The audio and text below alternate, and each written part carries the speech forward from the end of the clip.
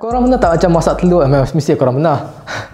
Telur kan, kalau masak kan, dia elok pada liquid kan, tiba-tiba jadi solid. Dan pernah tak terfikir kenapa kan? Ada rambut manusia, ada yang lurus dan ada yang keriting. So benda ni, dia membawa pada benda yang sama, protein. Aku tak nak cerita panjang sangat, so aku just cerita benda yang sangat simple. Dia dalam protein ni, dia ada macam-macam jenis interaction tau. Tapi nak singkatkan, dia ada dua jenis je. Satu, interaction charge. Satu lagi, interaction hydrophobic. Yang charge ni yang menyebabkan air larut dalam air, gula larut dalam air, garam larut dalam air. Dan hydrophobic ni yang menyebabkan minyak larut dalam minyak. Sebab tu lah kalau kita tengok asid kan, kalau kita rendam tangan kita asid, mesti pedih kan, sebab asid tu pergi larut sekali jenis protein. Dan juga kalau kita rendam tangan kita dalam tina minyak pun akan pedih, sebab minyak tu larut kita punya benda semua ni. So macam mana protein ni, macam mana interaction ni menyebabkan protein ni semua lerai semua tu, dan apa kaitan dia dengan telur, dengan rambut semua ni? So kalau kita tengok telur ni dibuat pada protein, nama dia albumin, dan rambut ni pula pada keratin, benda sama buat kuku dan gading gajah semua tu lah. Dan sebagaimana protein lain, diorang pun boleh akan kena interaction dengan charge dan interaction dengan minyak. Cumanya kadang-kadang diorang punya ikatan diorang tu macam padu sangat. Macam contoh kita ambil batu kan, batu yang ada rorong kosong kan, dengan batu yang padat kan.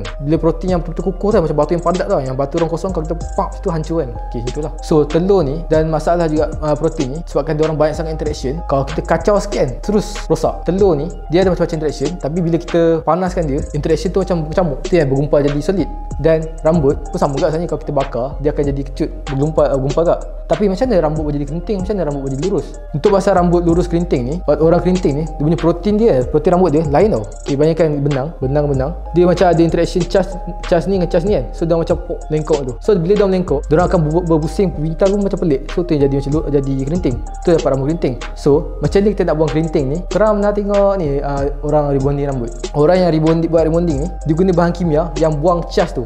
So apa jadi? Charge yang tarik semua benda ni, dia terbuang, rambut jadi lurus balik. So tu orang yang bila buat rambut bonding, rambut dia lurus. Tapi tu tak makna rambut dia akan kekal lurus. Bila lama, bila rambut baru naik, dia akan keriting balik. Dan bila kita tengok benda ni, bila kita fikir balik secara teori ni kan, telur pun sebenarnya walaupun dah solid, kalau kita buat something, dia akan jadi cair balik. So macam nak buat? Kita larut dia dalam larut yang memang larut protein. Nama dia urea. Urea ni sama je protein. Kita larut dalam protein urea, kita pusing laju kan, akan dapat telur putih yang cair. Dan kalau kita ambil benda cair tu, kalau kita tuang dekat kuali panas kan, dia akan masak telur balik. So basically, protein ni interaction dia banyak. Dia boleh interact dengan charge, dia boleh interact dengan minyak, dan dia boleh terurai, dia boleh hancur. Dan kalau kita tengok benda ni sebenarnya, kalau tengok racun-racun binatang, especially yang protein punya racun, contoh macam kepala ular ataupun kalajengking punya sengat tu, kalau kita bakar, kita makan, tak mati, selamat, sebab protein semua dah hancur. Tapi kalau contoh kita ambil racun tu, kita larut balik, kita kacau balik, masa kita makan, kita mati lah. Sebab memang tu cara interaction protein.